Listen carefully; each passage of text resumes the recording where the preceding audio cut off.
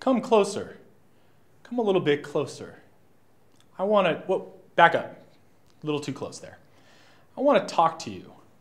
I want to tell you an astounding story. This is the story of the mysterious Vanishing Golden Men Awards. These awards are only given to the best actors and actresses of our time.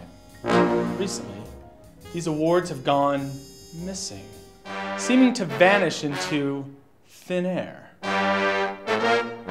Our story begins as leading actress Starlet Famous lady seeks out help in finding her vanishing Golden Men Awards. In desperation, she turns to Max Steele, Private Eye.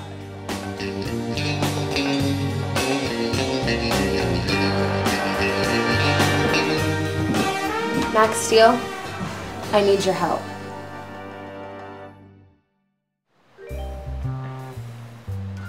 So what do you got for me, Mickey? Oh, the word on the street is there's a man in a gold suit who smells of rat food. And the worst part about it is, there's Mimes with white gloves. You can't get a word out of them. Is that so? Mm-hmm. All right, Starlet. Out with it. I know you're not telling me the truth. Yes, that's what I thought. You stirred up a pot of lies with carrots and broccoli and potatoes, and you're not sharing any of it, not one bit, and it's hurting my feelings. All I found was this white glove, a French beret, and some paints. Are you involved in some sort of French finger painting? No, it doesn't add up. It doesn't add up at all. I'm gonna get to the bottom of the star. I'm gonna get to the bottom of it.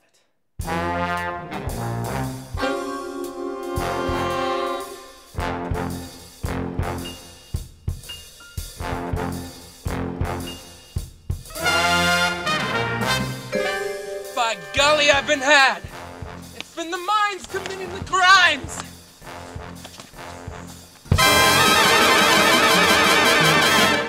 And this time, nobody can catch me.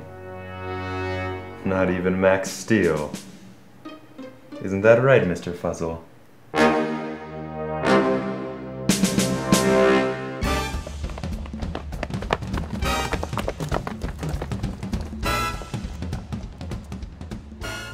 I know I can solve this case. I know I can do it. I just need a little bit of help. Will you help me? Will all of you help me? Especially you in the blue shirt. Will you all aid me in solving the mystery of the Goldmen and defeat the Mime Gang in Dr. Goldsuit?